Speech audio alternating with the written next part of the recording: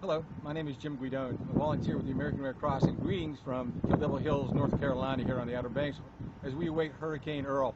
The Red Cross is here. We currently have one shelter open, another 20 shelters on standby to open. Supplies have been deployed to the area. The Red Cross is prepared to help those who will be in need in just a few hours with whatever their needs are, primarily sheltering, basic first aid, and feeding. And we can use your help to help these good folks. Please consider making a financial contribution to the American Red Cross Disaster Relief Fund. It's really easy to do. 3 ways. 1, a toll-free call to 1-800-RED-CROSS.